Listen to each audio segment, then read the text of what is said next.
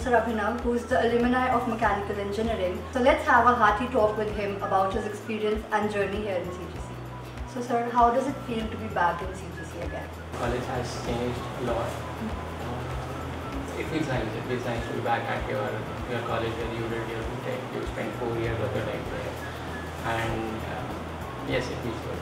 It feels really nice. And how was the transition for you from CGC to ONGC? CGC, I joined the JSW Steel in the I got placed in the company from here only. I worked there for 3 years, and after that I cleared ONGC and then I joined ONGC in 2013.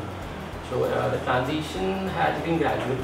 From your student life, you go to the corporate life and then learn the tricks of the trade there. And then after that, it's just the same. The way you work in corporate, the way you work in the government sector. Teachers, Satish, Krishnama, used to scold us. We had our Premier League in college. I think that it is happening still now. We are still friends now. So yes, those memories, they have to be cherished and they have to be kept about the whole of them. What is your experience here in CGC? Experience in CGC, I was more sort of a studious student here.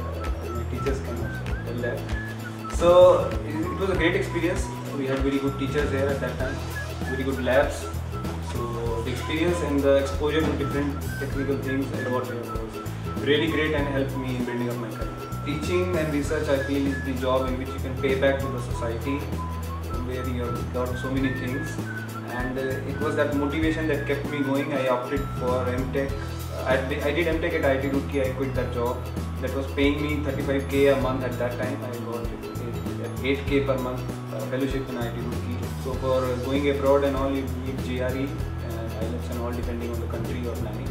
So these are the different venues, and I must say that teaching and research, there are going to be a lot of opportunities in the coming time in our country, because we need a lot of teachers basically to strengthen the infrastructure of the country. So it is going to be a promising career profession that one can choose, but needs a lot of hard work and patience.